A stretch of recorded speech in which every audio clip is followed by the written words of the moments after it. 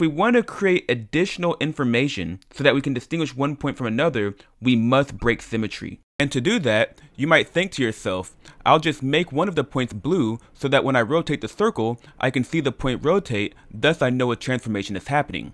But like before, you can always change your perspective by simultaneously rotating with the circle, thus making the circle appear fixed, and again, you're in the same situation as before where you can't tell that anything is happening. So to truly break symmetry, imagine we have a fixed red point, such that when we rotate the circle, the blue point rotates as the circle rotates, but the red point remains fixed.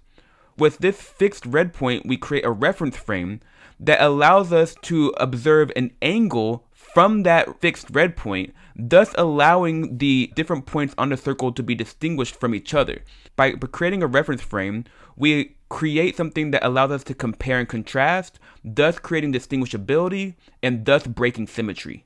And the additional information associated with that broken symmetry is the angle theta.